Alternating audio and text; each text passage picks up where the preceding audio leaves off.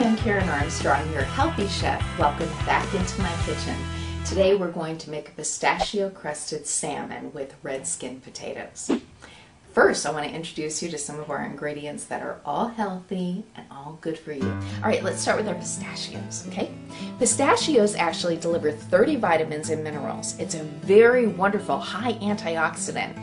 It has something in it called carotenoids, which reduces macular degeneration, which can cause blindness in some of the elderly, and it can reduce your cholesterol. Just munch on a few of those pistachios. Okay, next we have apples. I've got to tell you about apples. Apples are actually a wonderful bone protection. It can relieve asthma with kids, and it can help to reduce Alzheimer's, some of the problems that our elderly have with Alzheimer's. But what's really fascinating about apples, it was just shown in a study with Cornell University that apples, anywhere from 1 to 3 a day, can reduce colon cancer, breast cancer, and liver cancer up to 44%. Load up on your apples. Okay, next we're going into our apricots.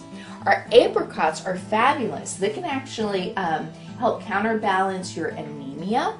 It is wonderful in digestion, and if anybody in your family might be fighting a fever, you know, we've got flu season coming up, apricots actually help to reduce fevers. All right, next we have our red potatoes. These are loaded with vitamins. Anything that is colorful is obviously better for you. We're going to leave the skin on, and I'm going to show you how to prepare these with a little bit of garlic and a little bit of dill. I have got to tell you about the dill. Dill can actually help you with insomnia. And the awesome thing about dill that very few people know about is dill can counterbalance any carcinogenics in your body. Did you know it was an antioxidant? Bet you didn't. Let's find some other ways that we can incorporate dill into our diet. All right, let's get cooking. Okay, what we want to do is get our potatoes started first. So I've washed a little bit of dill. Let's put it on our chopping board along with our potatoes. And then what we're going to do is we're going to be adding some garlic to this. So even before it goes into the casserole, we have it all mixed together. Actually, let's throw a little of our olive oil into our casserole, just so as I chop, we can lay it in there, okay? Now, remember, your olive oil is packed with omegas, which are fabulous for brain function. We need our omegas in our diet, and olive oil is all good for you. So enjoy it. Okay, let's get going. I've already minced up our garlic, so let's just throw that in there. Let's actually start with our potatoes. You can chop these however you wish. Because the salmon is going to be fried in olive oil, I'm going to chop my potatoes a little smaller because we want them to be done cooking as soon as our salmon is finished. Okay, so let's throw these in here as we go. Really quick about this. The great thing about these meals is that they're easy, they're simple, there's not a lot of ingredients, and they cook in about 20 minutes. So if you only have a heads up of 20 minutes before your partner, spouse, or kids get home, it's a great meal to make. It's all healthy. All right, here's our dill. Take the stems off. Try to keep just the leafy area of the herb, okay? I mean, it'll all cook, it'll all be soft, but you really just want to try to stay with the ends of the herb. Okay. Now remember, if you ever have herbs or nuts, you can always use your coffee grinder if you don't feel like chopping it. For me, you know me, I like my foods chunky. So I'm just going to use the cutting board. It's just as easy. And the moment that you cut into this dill, wow, it just releases such a fabulous aroma. So we're going to throw that over the top. You can add as many potatoes as you need for your own dish, depending on what your family is hungry for. But we're actually feeding 4 today. We've got some friends coming over.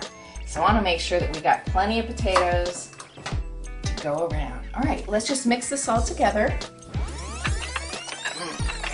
And we're going to roast this for about 40 minutes on 350.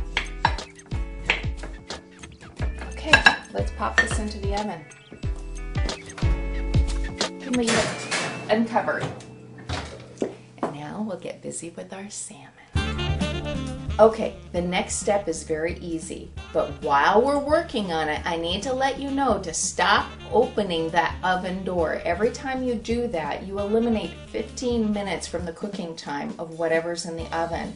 Allow it to just sit there. Right now the potatoes are in. They're going to be there for 40 minutes. Let's just move on and enjoy making our salmon. All right, we're going to take our pistachios. I've already shelled these. You don't even need that many of them. Put them in a little baggie. Throw it all in there. Now, these are dried apples. Throw the apples in there too. Love apples. This is a wonderful snack for your kids too. So as they smell that delicious food cooking in the oven, give them some apple chips to munch on. They'll be satisfied and it won't ruin their dinner. All right, I've got a tiny little mallet. Where was this on my first episode when I needed it? And we're just going to munch this all together, okay? Now you can do this in your coffee grinder, you can do it in your food processor, but it's just as easy to do it in a little baggie. Remember, this is wonderful stress release if you've had a tough day.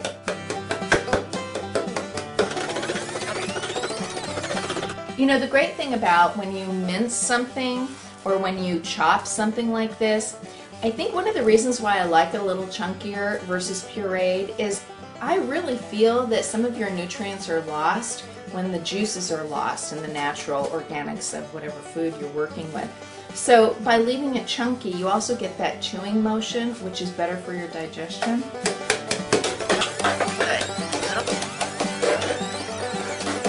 Okay, here we go. We're going to put this in a bowl. This is what's going to create the crust on the outside of our salmon. Salmon is a delicious fish. It's not like most of the fishes that don't hold flavor. It's rich, so a little bit can fill you up, but it's packed with those omegas and it's flavorful, unlike a lot of the other fishes. So let's cut up our fish. I bought a nice big slab, but we're going to be feeding 4 today, so I'm going to cut it in 4s, and what I'm going to do is put a little olive oil in it and then dip it in here, and then we're going to fry it. All right, stay tuned. Okay, we have a nice big piece of salmon. We're going to cut it into 4 right here. This particular fish, we've taken the skin off the back. Your butcher can do that. A lot of people don't like the skin on their fish. So just have your butcher take it off for you when you're buying it. Okay. Isn't that beautiful? All right, so let's add a little bit of olive oil to this just so our yummy ingredients stick to the top. You know me, I love to work with my hands. I'm like a kid that way. It's like preschool all over again. All right, so just massage it in. Now we're going to take our fish, lay it in the mixture, squish it down there. And I already have my frying pan all ready. Let me get that. Okay, here we go. All right, so here's my frying pan. A little bit of olive oil. You don't even need that much. Okay, let's get the other side.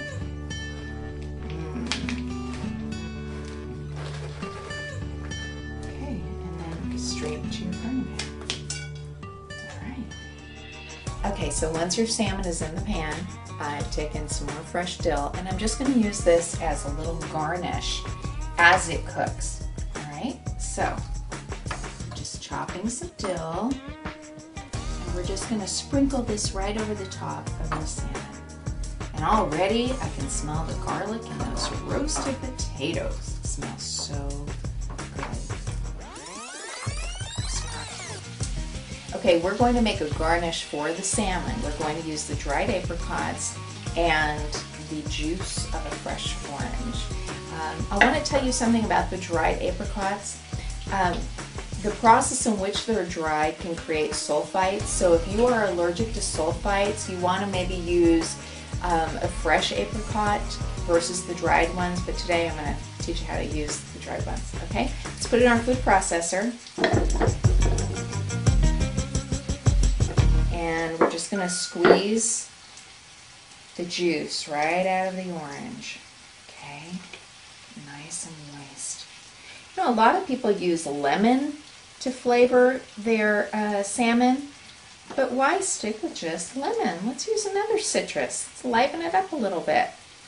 Make it original. There we go. And this way you get some of the pulp of the orange right there. Just healthy and delicious. Okay, just going to blend this together.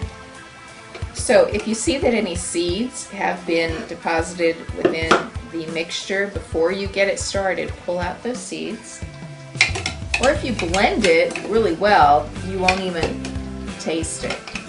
But I think there were only 2, so we're good. Okay, here is our apricot orange puree. It already smells amazing, but what I'm going to do is I'm going to put it into a little saucepan and warm it up so it can be nice and warm and delicious and kind of melty over the salmon.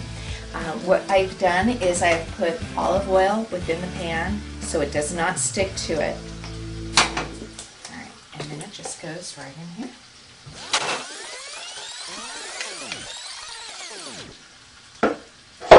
Everything goes on low temperature. I'd much rather you take longer to cook your food on a lower temperature rather than have to worry about releasing any carcinogenics by things being heated too quickly. That happens with a lot of vegetables. Low and slow is best. Okay. What I'll do is just warm this up. And as you do, it will actually become more liquidy, which will make for a really nice sauce over the salmon. Okay, we're going to plate our salmon. Look how beautiful that is. Okay. Now, let's add a little bit of our garnish. And what I'm doing is I'm going to put this separately. It's like a little dipping sauce. And that way, they can either choose to use it or not. And then I'm going to get the red potatoes out. And I'm wearing my glasses today, for as vain as I am, just for you, because I want to read you something in just 1 minute about red potatoes and why they're so essential for your health.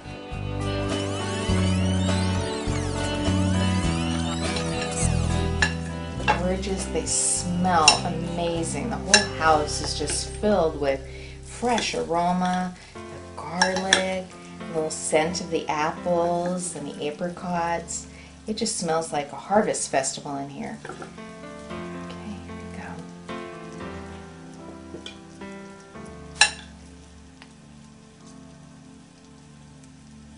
Yummy. Okay. Now, if you wanted to have a little garnish of dill, you can do that too. Okay, I need to read you some information that I just discovered today. You know, my mom raised us on potatoes, and always wanting to eat healthy, I didn't think I could enjoy the potato until I read this. Red potatoes are packed with vitamin B6. Vitamin B6 is vital in the production of serotonin and melatonin. These are stabilizing mood enhancers. Do you know serotonin, when it's compromised, that's why they give Zoloft, Prozac, Cymbalta, any sort of antidepressant supplement, because it needs to have the effect of raising the serotonin in your brain. You're getting that in the red potato. The melatonin, if you suffer from insomnia, melatonin is something that you can buy in the drugstore, grocery store as a supplement. It's in your red potato. You're going to sleep like a baby tonight and relax, knowing that you're going to eat well and be healthy. All right, my guests are here, so let's get dinner served. Eat well and be well. I'm Karen Armstrong.